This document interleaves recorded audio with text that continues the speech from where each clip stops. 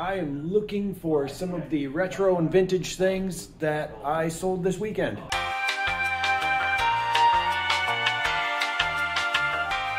This one's called Alfred Hitchcock's Ghostly Gallery, and it is 11 spooky stories for young readers. It's from the 1960s, and what it is, first of all, the illustrations in it are by Fred Banbury, and it is a collection of different stories by different authors.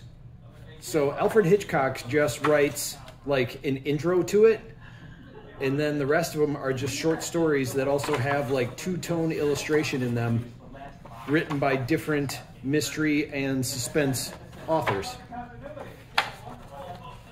And each one of them has like a little illustration right there. I thought it was pretty nifty. I used to read some of these when I was younger, but I mean, clearly not this one. It's from the 60s. Next up is another one of the paper prints and paper ephemera, I guess is what they call it, that I have. And this one is a headshot of George Jones and Nancy Jones from, I don't know what year it's from.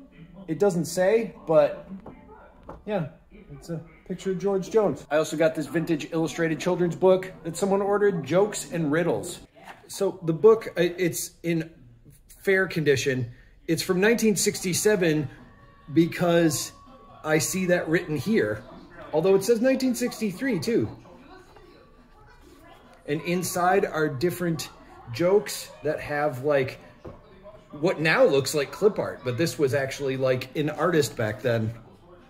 And it was drawn with the different jokes and riddles. You got jokes on one side and riddles on the other. And then this totally looks like clip art, like something you would go, I need to find an illustrated drawing. And when you search for it, this is what would be available. Although I think it's super cool. But yeah, jokes and riddles. Then I got this vintage Sesame Street illustrated children's book that not only features one of the more unused characters, obscure characters. No, I guess he's not obscure, but it's Sherlock Hemlock, who's like the detective guy. But on top of it, it's in German. So this is a German version of a Sesame Street book. Ich hab's, denn ich bin Sherlock Holmes, der größte Detektiv der Welt. I had originally looked up what the title meant when I listed it, but I don't remember off the top of my head now. But yeah, the entire thing is in German. There's Big Bird, Sherlock Hemlock, and I want to say they're solving mysteries. I don't know. I don't even know who the artist is because I don't know where to read for it. And that's from 1973. So, Sherlock Hemlock. Now picking into the doll pile right here, we have Ring, Sonic the Hedgehog. So this is just a Sonic the Hedgehog doll. The tag got ripped off, not sure what the year is, but still pretty cool. I mean, they still make Sonic the Hedgehog, but I know that Sonic the original is from the 90s. So it's retro, right? It's like watching them go across the street. And then another illustrated children's book, The Hair Book. This one is a beginner I can read it book that's by one of my favorite illustrators, Roy McKee, or Roy Mackay. I don't know how quite to pronounce that. And in this one, it's like they just said, here, make some interesting drawings and give them weird hair and we'll write a story about it. And that's what it's about. It's about different types of hairstyles, and it refers to animals and people and all kinds of stuff. But I'm always a fan of the Roy McKee books. Then a book that's from a series of little books from, I want to say the 80s, maybe the 70s. So these books were by Roger Hargreaves. Oh, there it is, 1981. And this one is about little Tiny, who's a tiny little thing, tiny little ball, and it escapes one day and goes out into the world. And then a big square finds her. There was a whole series of them. On the back here, here's a bunch of them. They kind of remind me of those, like the Kool-Aid competitor things. They were like the Goofy something or others, Goofy Fruits. I don't remember what it's called off the top of my head. Sugar Sweet and Funny Face comes in a 2-quart size. That's 1 quart more, and that's a lot when it's hot. There you go. Little Miss Tiny. And I have a set of these glasses. Oh, the glasses always reflect. And they are from a Snoopy series of glasses that were put out called Camp Snoopy Collection. And it features them camping in different situations. And this one is Snoopy camping, and it's got Woodstock blaring the horn, and they've got little tents in the trees. This one's from 1965 from McDonald's. And as far as games go, I have Perfection, which is the game with a timer. You put the shapes in and it clicks and clicks and clicks, and you get all nervous trying to finish it, and then it blows up in your face and you get angry. Tons of fun. So I've found a few of these, but the problem is most of them don't work. And this one does. Like, what'll happen is either the timer doesn't work or it doesn't pop up, but this one is fully functioning.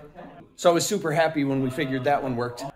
Then another illustrated children's book, A Fish Out of Water. And this one is by Helen Palmer and illustrated by P.D. Eastman. This is the second of my favorite illustrators for these series of books. This one, of course, is the story of a boy who gets a fish as a pet and then is told, kind of like in the Gremlins, you must do this, and doesn't explain why. They just go, it's very important to only do this. Don't overfeed it, and then don't put it in larger stuff. Things like that. And the fish gets bigger and bigger, and this is what happens. And then at the very end, you know, you got the cops coming for it, and all of a sudden it's like a Nightmare Before Christmas sort of situation where everybody in town is calling about it. A Fish Out of Water. Boom. The next one I had to get up on a chair and go on the top shelf for. And it is a cassette and book set, a read-along Mary Poppins from Walt Disney. So it's a book and cassette tape version, not the record version of Mary Poppins. And it involves illustrations of the characters from Mary Poppins. And the best part is they tried to make them look realistic to the characters. This one almost kind of looks like, what's that, like the Witches of Eastwick one or something? I don't know. You got all of them floating in there. And then on the cassette, of course, that goes along with it. And you get the read along with it and chime and all that kind of stuff.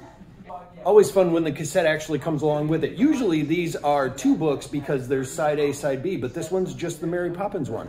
The last one is this large illustrated version of The Night Before Christmas. And this is a reprint of one that was smaller, and they made it a larger version. So this reprint was done in 1977 from the original one that was 1949. And of course it tells the story of The Night Before Christmas. And it's huge! So that's the stuff that I have going out today.